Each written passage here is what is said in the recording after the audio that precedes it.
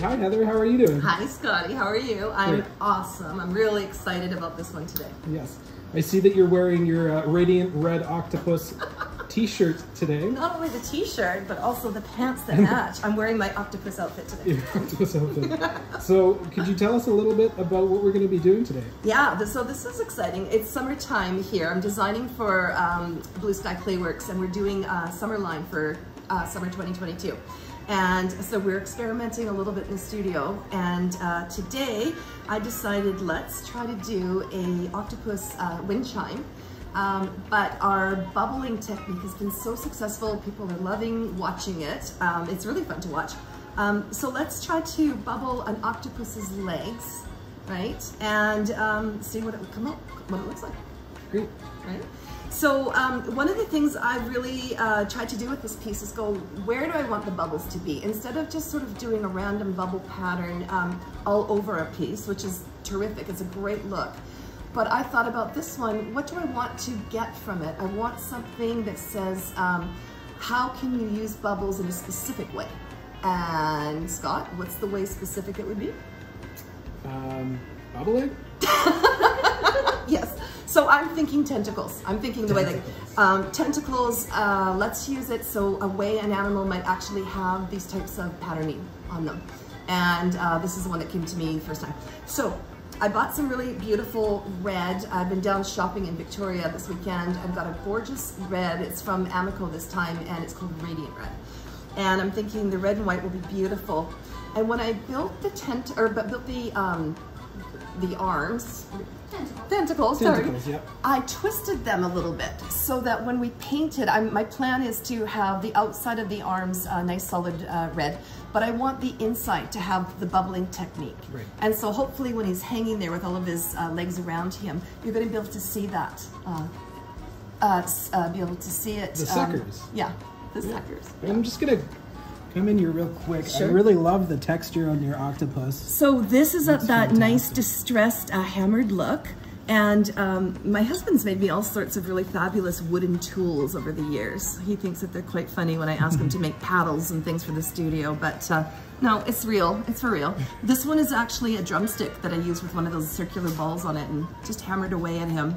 And this is gonna be really neat because to have the reflection and the way that things reflect on angles with the shiny glaze, hopefully that will look really neat.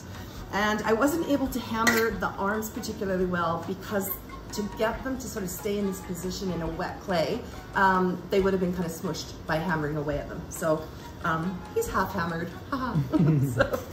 Okay, so let's get to it. The recipe for doing the bubbling is really straightforward. It's very nice and easy. I'm going to actually do up a double recipe because I don't want to have to stop and do it twice. So basically, you're going to take 2 tablespoons in this case of your underglaze. This is my beautiful Radiant Red in a glass. And you really want to get all of that in there. And just for you guys listening, we will put this recipe on the description under the video. Right. And then, so normally you'd have three pumps of your nice liquid hand soap, nice clear hand soap, because then you can really see the color that you've got on there. It doesn't have a funny green undertone if that's the color that you would have had. And the thing that I've learned is you don't want something that has a really high moisturizing content because that can repel your overglaze. You want to use something that's just a basic hand soap. Lots of that out there these days, guys. So instead of 3 pumps, we're doubling it. It's going to be 6. So 1, 2, 3, 4, 5, 6, and then I just do one for the pot, you know. That's how we make tea too. Yep. And then basically you just want a little bit of water to dilute it. So normally it's 1 tablespoon, we'll use 2, 1, and 2, and that was just a bit short, so there we go. Okay, so it looks like very, very little, but you want this to be nice and thick because there's a lot of glaze, and glaze is a really heavy substance. There's a lot of minerals and a lot of things in there that are much, much heavier than the water and whatnot that has to support it. So I'm just gonna make sure it's really, really well stirred.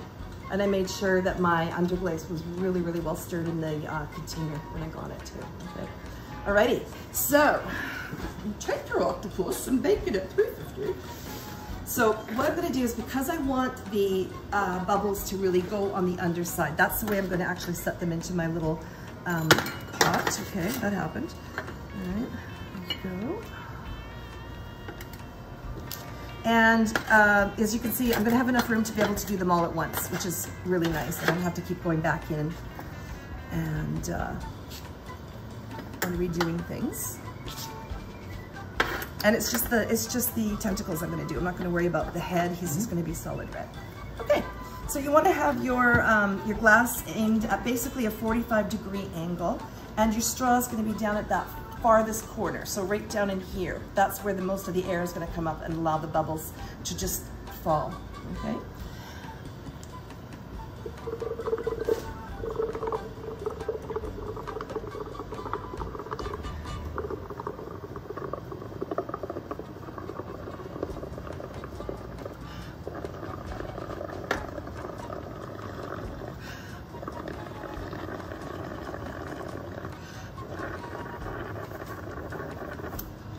Nice.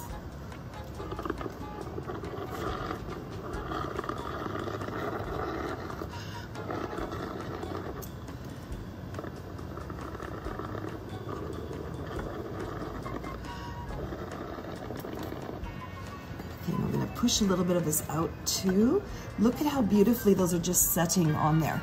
I really do like pressing and placing my bubbles if I have a little bit that I can do, because you get some control. That's really quite lovely too, right? Look at that texture already happening on there. Okay, I'm gonna do some more blowing.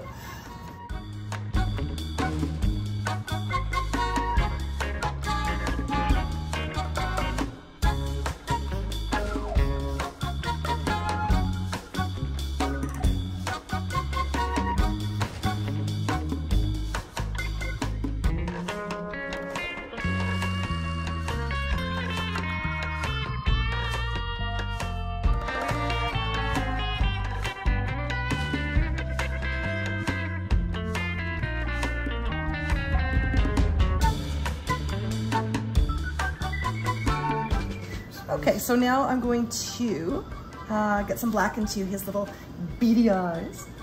And let's have him looking up a little bit. A wee bit. Like, he's so adorable.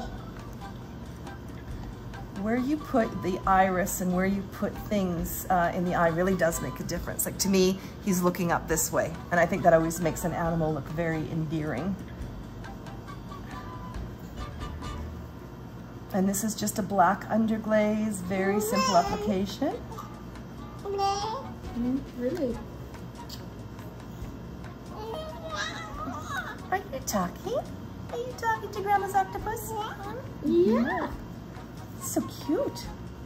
Oh, you're gonna make friends with him? Yeah.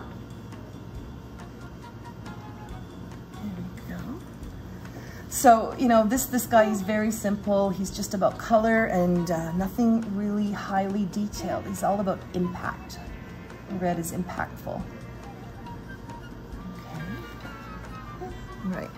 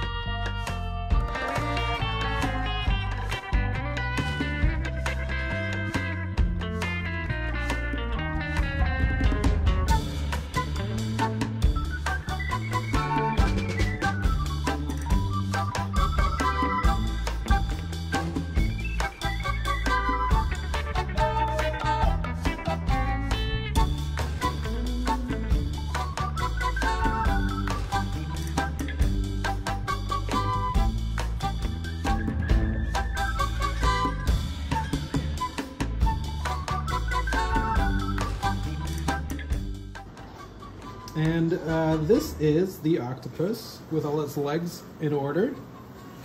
See? And these starfish, that'll be attached.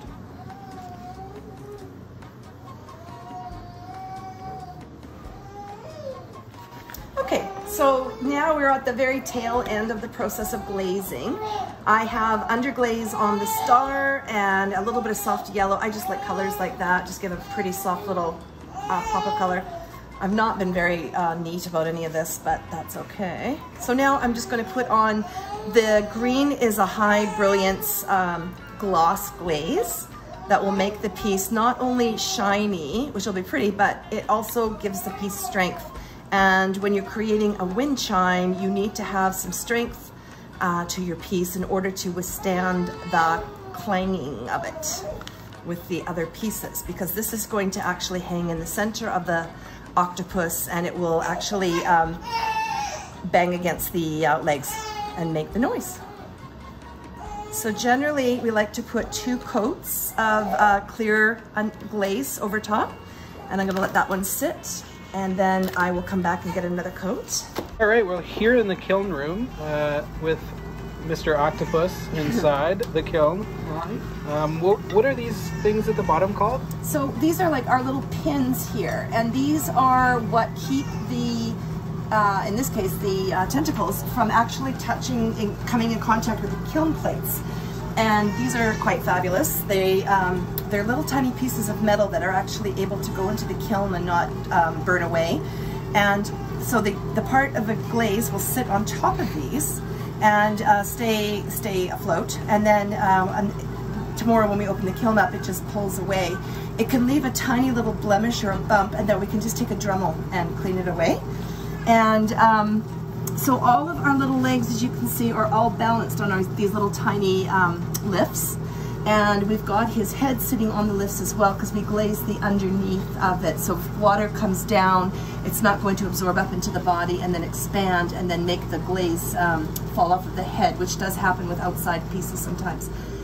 Hey everybody, okay, so now we have, we waited overnight, and I put it in about midnight last night, and now we're gonna open our glaze fire and see our bubbled octopus. Right? Woo! It's very red. He's very red and bubbly. Look at that. Nice. Right?